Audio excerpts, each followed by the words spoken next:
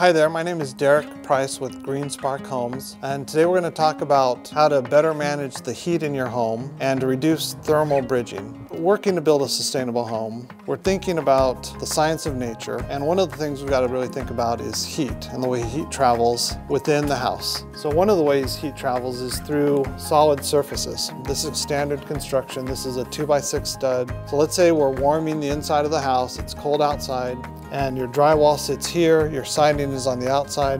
When your drywall here is getting nice and toasty warm, it's warming the stud, and then all that heat is running through the stud and flowing out of the house. And so that's called thermal bridging. You have a bridge from the inside to the outside where the heat can escape. Let's pretend this is our insulation. We have our insulation here, and where the drywall is over that insulation, it's not bridging to the outside. But where the drywall is on the stud, it is bridging to the outside. So the question, how can we affordably, or in a cost-effective or practical way, keep that heat from flowing outside the house? What we do is what they call a staggered stud. So this stud and this stud, they support the drywall. This stud and this stud supports the siding. And you'll notice that these studs don't go all the way through. So this pillow is an example of insulation inside your wall. We use a different kind of insulation.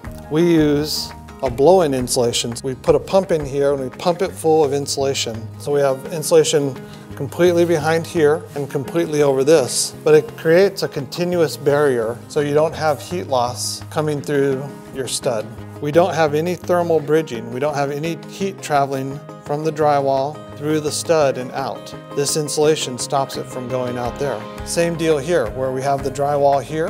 The drywall gets warm, but the insulation keeps it from warming that stud, keeps the heat from flowing out to the outside. So it's a pretty simple approach, very cost effective, makes the home much less expensive to own and operate, reduces our power bills, makes the home very sustainable. So check out some of our other videos to learn a little bit more about who we are and what we do and our approach to sustainability. Again, my name is Derek Price. Hope to catch you later.